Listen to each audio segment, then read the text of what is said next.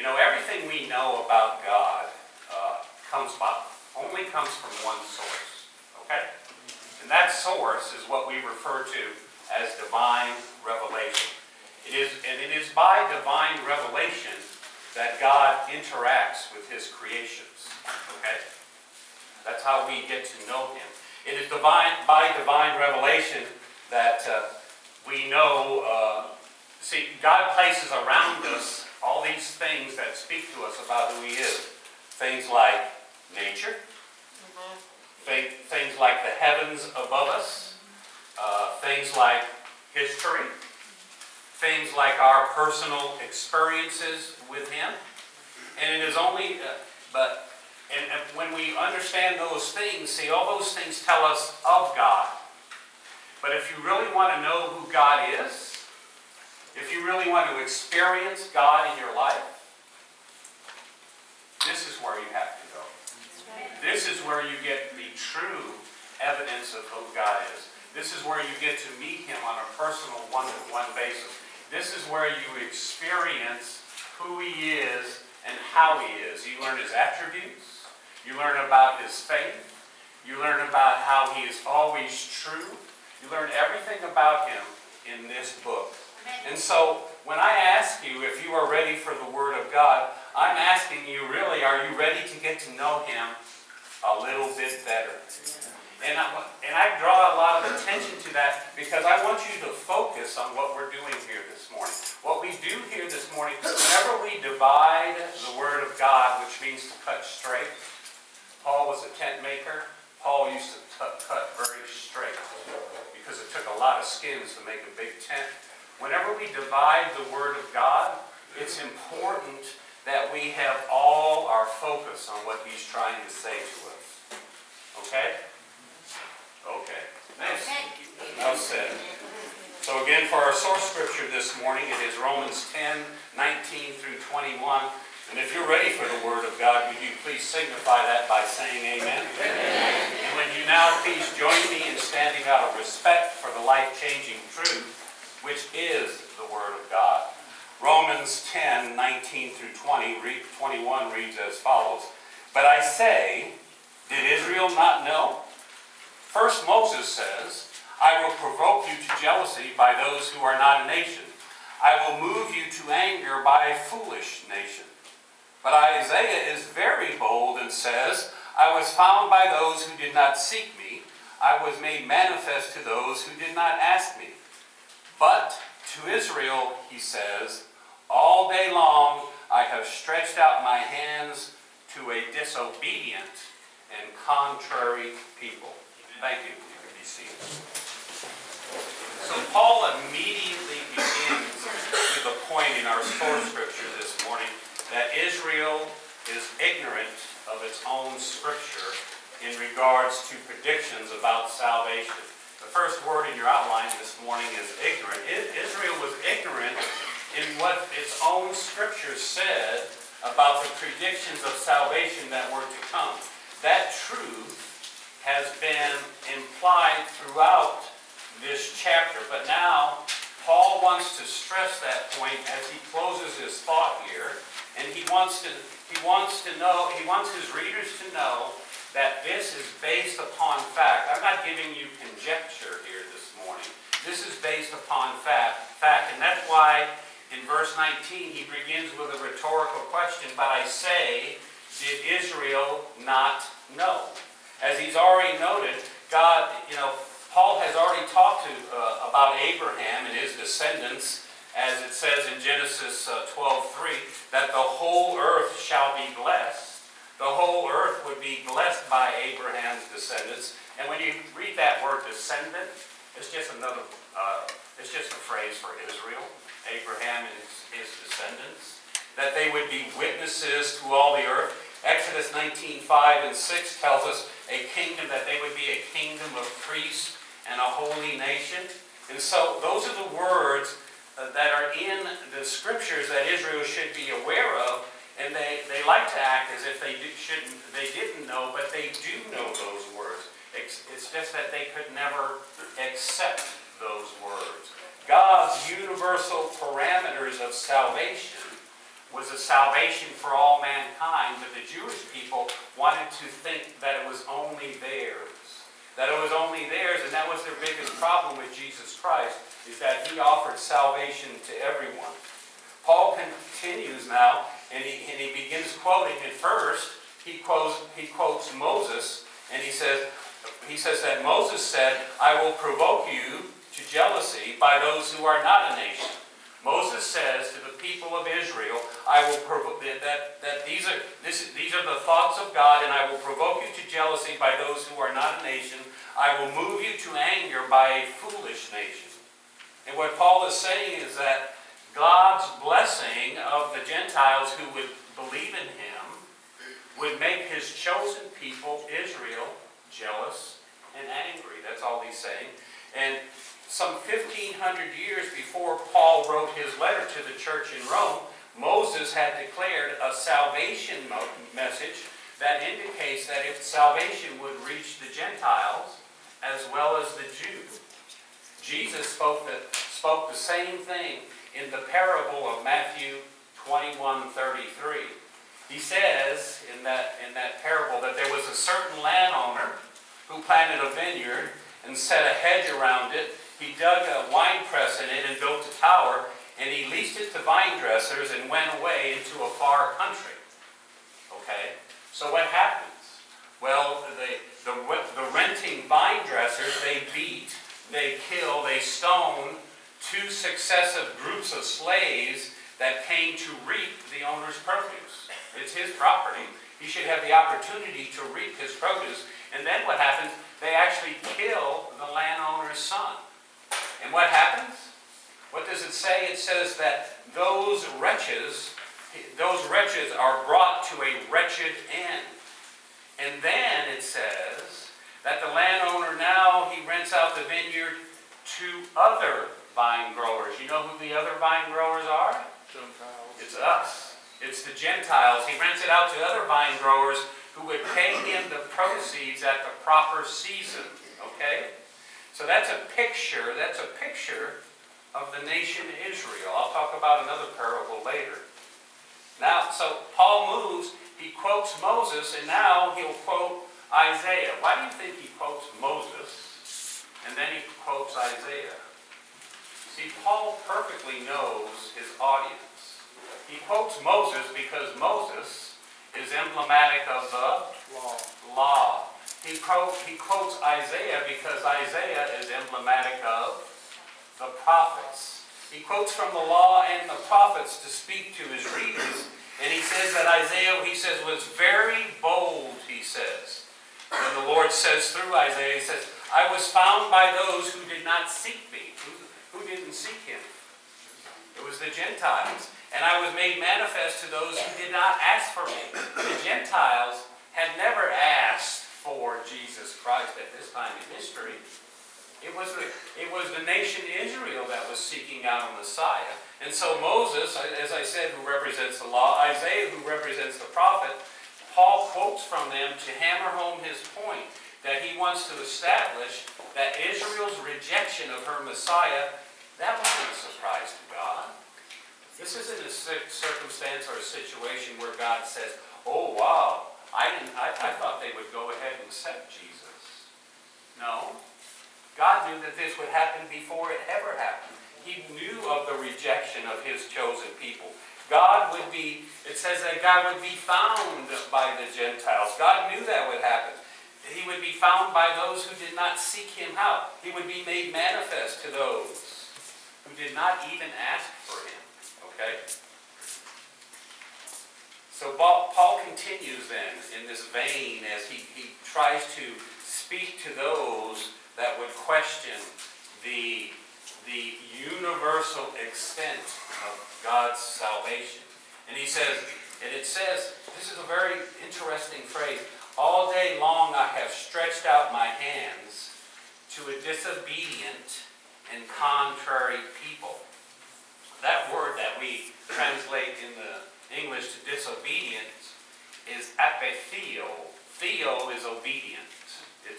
Theo really means to have knowledge of. Ape, whenever you hear the word ape in the Greek, it means it's the opposite. or it's against. So the idea is that, and when you translate that word in the Greek, it not only means to be against, it actually means to fight against, to speak against. So what is being said here is that God's own people, throughout their history, for the most part, fought against and opposed the truth of God. The God who had lovingly called them, and graciously and patiently, as the words say there, stretched out his hands to them. God was calling these people, and yet they wouldn't listen. In Luke 14:21 through 24, we read another parable. Remember where a man gave a great banquet, and none of the guests would come. Okay? It says he sent out his slaves to invite all his friends to come to the banquet. And the slaves come back and they say, no one has come. And he tells them of their excuses. Who are these guests that were invited? They're the nation Israel, the Jews. And it says that the master of the house became angry, and he said to his servant, go out quickly into the streets and the lanes of the city and bring in here the poor, the maimed, the lame, and the blind. And the servant said, Master, it is done as you commanded, and still there is room. Then the master said to the servant, go out into the highways and the hedges and compel them to come. That means to beg them to come in, that my house may be filled. For I say to you that none of those men who were invited shall taste of my supper. Who are those that they went out and got from the highway and the hedges? That was you and me. God's invitation to his loving salvation. God's invitation for eternal life is an invitation that is open to all. So the big picture here is the idea of Israel's rejection of this salvation. Because of their persistent rejection of him, Jesus said in Matthew 23:37, he said, "O Jerusalem, Jerusalem, the one who kills the prophets," right, "and stones those who are sent to her. How often I wanted to gather your children together, as a hen gathers her chicks under her wings, but you were not willing." See, that's a picture of the disobedient heart of Israel. But you know what? That's a picture of some hearts that are here this morning. Yeah, that is. Because there's hearts here this morning that repetitively hear the truth, and yet they continue to reject it. They want to live a life that looks good, and that's what the Jews did, realistically, because of their legalism. They lived lives that looked good. They lived lives that were even moral in many ways. They were thought to be good people. But see, God's not interested. I hate to say it. God's not interested in good people. God's interested in saved people. Amen. And God's interested in lost people. Because he wants to make those lost people saved people. And you know what? Listen to me. There ain't no people in the middle. There's two categories. When you go to Judgment Day, there's only two categories. Those that know him and those that don't know him. And if you're in one of those don't know category, if you're in that don't know category this morning, man, you come up right now. And I'll lead you in a prayer of salvation. Because you know what? You need it. Because the Word says you are not guaranteed the next breath from your mouth. You're not guaranteed that. There's no guarantee this morning that the Lord will allow you to exist one more moment to taste his gift of eternal salvation. And that's, listen, that is the truth of the Word of God. Amen. And I can't make it any plainer to you. But you know what? My heart is continually burdened for you because I know you're here this morning. I wouldn't keep saying it if I didn't firmly believe it. So we've really got to understand that in this picture of Israel, we can have a picture of ourselves. This was a picture of me for 38 years as I resisted, as I rejected, as I thought, oh, I'm a pretty good guy. But good guys in this instance finish last. Good guys in this instance, see, Israel's rejection of Jesus Christ was a tragic, tragic failure on their part. You know, you think of all the people that have existed in the nation Israel from that time till today, and how many people have perished and still don't know Jesus Christ. And you know, Christianity in Israel is a very, very weak religion. The Israeli government frowns upon Christian missionaries in their country. The major religion of Israel today is nationalism, because they have great pride in their country and they're worried about the safety of their country and the security of their country. So that's their major religion. It's a tragic, tragic thing that happened to the Jews. And you know how the Jews got to where they are? Do you know who led the Jewish people to their condition? It was the people that led their religion. It was their leaders. That's who led them. It was the leaders and the people's sheep-like adherence to what the leaders told them. See, the Jewish people, they didn't major on the Word of God. They majored on what the scribes and Pharisees told them. They didn't pay attention. They didn't delve into the Word for themselves. They believed their leaders. Never believe your leaders. Believe what the Spirit tells you is true. If your leader is Spirit-led, your spirit and his spirit will be in accord. They will be, remember we spoke about being of one like-mindedness on Wednesday night?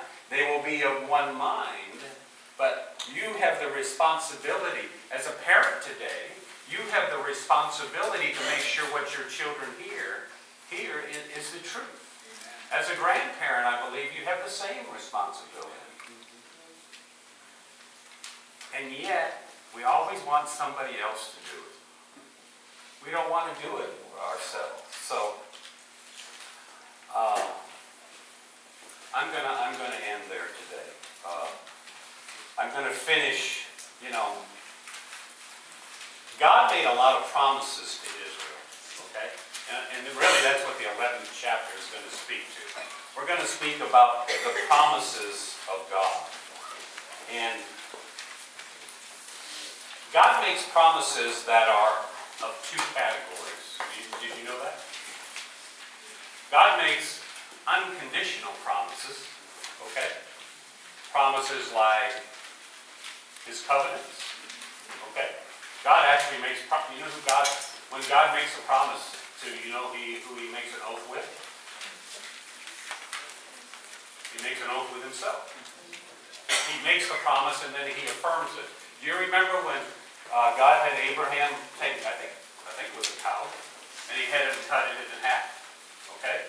And He put it on each side, and so there was room to walk through the middle of it. And you know who walked through the middle of it? Did Abraham? No. You know who walked through the middle? The Lord. You know why? Because He made the oath, and He affirmed the oath. Those are unconditional promises.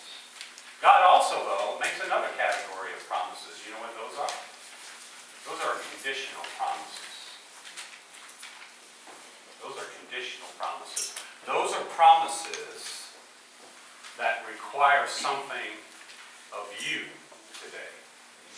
If you look, when you get a chance, and I know we've had some of our ladies have studied the 91st Psalm. And the 91st Psalm is really a gem in the book of Psalms. If you're ever down, if you ever feel depressed, read the 91st Psalm. I would recommend two Psalms, 91 and 23. Those are two Psalms that have the ability to lift up your spirit. But in the 91st Psalm, you can take great encouragement and great comfort. And that has done that for people throughout the centuries. But it's worth noting that the blessings, see, the 91st Psalm makes a promise of blessings. Okay? Listen, if you want to be blessed by God today, raise your hand. Okay? If you don't, okay, there was a couple of you out there that didn't want to be blessed. It's a little hard to believe, but the thing about the 91st Psalm is there's really two caveats, two requirements. First of all, you have to be a believer. Okay? So listen to me. If you're not a believer today, you have no expectation of receiving these blessings. I'm sorry, but that's the truth. That's the reality of the Word of God. Okay? And the second thing is, it's not just that I don't believe the 91st Psalm is written to all believers. And I'll tell you why I believe that.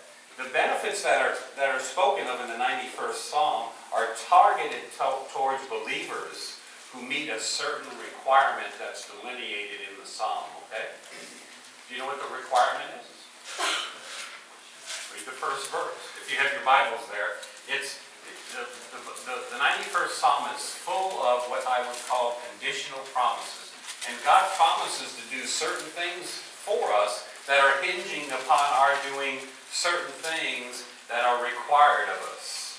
And verse 1 says, "He who dwells in the secret place of the Most High." And see, the problem with Christians today is there's a very small percentage of them who are dwelling in the secret place of the Most High. Most of them have withdrawn from that condition in their lives. They were in that condition when they first came to Jesus Christ, when they had that first love, when they felt that intense love for Him and that intense love that He has for you. But then, as life, as the world, as the flesh, the evil parameters that surround us. I was speaking on the radio just this morning about the evilness that surrounds us in the world. I talked about the flesh that is within us, the world that is around us, and then Satan and his demons. As those things begin to interfere with our lives, what happens is that we withdraw from the secret place of the Most High. That word dwells can be better translated. It is a place where you go to rest. It is a place of quiet. And it is a place where you endure consistently. It's really a way of life. And it's very similar to the word that we read in the New Testament, the word abide, as Jesus spoke of in John 15:5. He who abides in me and I in him, what does he do? He bears much fruit. See, you can talk that Christian smack to me all you want. But you want to know what? If you ain't bearing fruit according to the Word of God, you need to get it together. Yeah. How blatant can I be? How utterly obvious can I be? You have listen to me. You have a responsibility to Jesus Christ to be a fruit bearer. Not just to be a sponge. Yeah, suck up the word, but what should you do with it? You should disperse it to others. I'll probably scare some of you off. You won't come back, but I'm sorry. We're to be fruit bearers today. We're to be people that make a difference in the world. The word, when you abide in Christ, you stay with Him no matter what the circumstance. You have an unbroken fellowship with Him, and then you're able to commune with others of the like-mindedness, and you're able to change the world. Who are you changing the world for today? When's the last time you talked to somebody about Jesus Christ? Or, oh no, I can't do that. But oh yes, you're to go and make disciples. You should be about that business. So what God is saying to you, listen, if you want to experience the promises of the 91st Psalm, I know I said I was done 10 minutes ago, but if you want to experience the promises of the 91st Psalm, and those promises, let me give you a short list. Do you want to be protected? That's one of the promises. Do you want to be provided for? Do you want His blessings in your life? Do you want Him, listen, do you want Him to honor you? Then you've got to honor Him first. That's the very first thing. You know, you must remain within the secret place of the Most High. And you remain, then you can, by doing that, you can remain in constant fellowship with Him. But people come to church Sunday morning, and then God doesn't bless their life, and they get bitter about it, and they wonder why. But you haven't honored Him. Honor Him first. He's God. You're not. You know what happened? How many people are here this morning? Arlene, about 70, 75? 87. 87. Praise the Lord. Do you know what would happen if 87 people left this church this morning and started honoring God 24/7? It would cause an epidemic, a pandemic of Holy Spirit revival in this part of the country. 87, without a doubt. You know how some of the, if you haven't read the book in the back, you know we're having a revival in August. If you haven't read the book in the back, Revival Fire, you know how many people start revivals? 1, 2, 3. Little groups of people that say, I'm going to honor God. From now on, I'm going to honor God. And when you develop that mentality in your life, you don't miss the boat that so many Christians are missing. To have a relationship with God is, and to put your faith in Jesus Christ. All you have to do today, if you want to be God honoring, I'll give you the first step to succeeding in that process. Ask the Lord, as you sit there today, we're going to do a prayer of invitation. Doug and the praise team are going to come up. Come on up, Doug. Praise team. Ask the Lord to reveal to you the sin in your life. And then come down here. You can write it on a piece of paper. You can put it in this box. There's a bunch of stuff in there. You know that? Stuff that people have placed at the altar. You can put your stuff in there. You don't have to, but it's good. The symbolism is good. I've seen it work miracles in churches and in people's lives. You can just come up to the altar and pray and put those sins at the altar. But if you're going to get to a God-honoring position in your life, and listen to me, guys, I know, because sometimes I don't honor God. So we have to be willing to reject that sin in our lives and put it behind us and go forward and do what He has for us, okay? So we're gonna have a time of invitation, and that time of invitation is developed for those who don't know Jesus Christ, but it's also developed for those who have sin in their life that know Jesus Christ. Because none of us is yet sinless. We only reach that level when we become glorified. So the altar will be open today.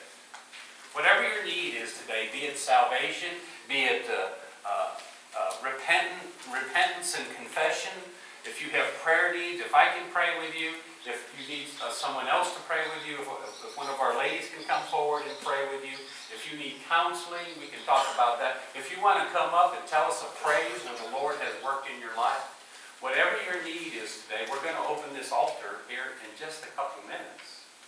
And listen, God is calling.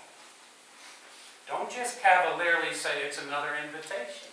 God is calling. God is calling. It's April 6th. God is calling. What are you waiting for? How many times do you want to hear it? Over and over and over. I'm concerned that some of you are going to get hard hearts You hear me over and over and over, and you won't come forward and let it, but it's written on the top of your head. I'm mad at God. You can't be mad at God. Come on. You don't understand Him. That's okay. But you can't be mad at Him. Oh, this has happened, that's happened, I failed here, I failed there, he's failed me, she's failed me, la-di-da-di-da-di-da-di. No. If you put your faith and trust in any man or woman, you're going to be disappointed.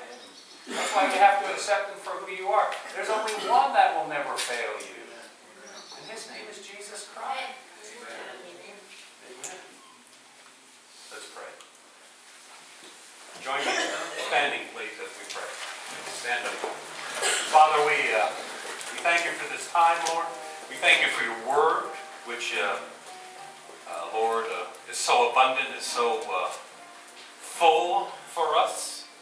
We thank You, Lord, that You've given us this building to meet in. We thank You, Lord, that there's 87 people here this morning, that You've made it necessary for us to start an expansion project. We thank You, Lord, that our friends from Impacto, Alex and his family, are here this morning, Lord, as a testimony to us who have come alongside them in their ministry. We just thank You, Lord. I just want to thank You. I want to thank You for how You've moved in my life. I want to thank You for how You've moved in the lives of the ones I love. I want to thank You, Lord, for how You've moved in our church. Lord, as we come forward now for this time of invitation, it's just my prayer, Lord, that the words that I've spoken, Lord, and I know my words aren't eloquent. I know my words, in fact, can be harsh at times. But I also know, Lord, that Your word will never return null and void. So, Lord, as You have laid it on hearts this morning, we open up this altar as a recognition of our desire to kneel before You. That's what this altar is for. So, Lord, be it salvation, membership, prayer needs, whatever transpires now, Lord, we give it all to You. And we pray all this in the magnificent name of Jesus. Amen.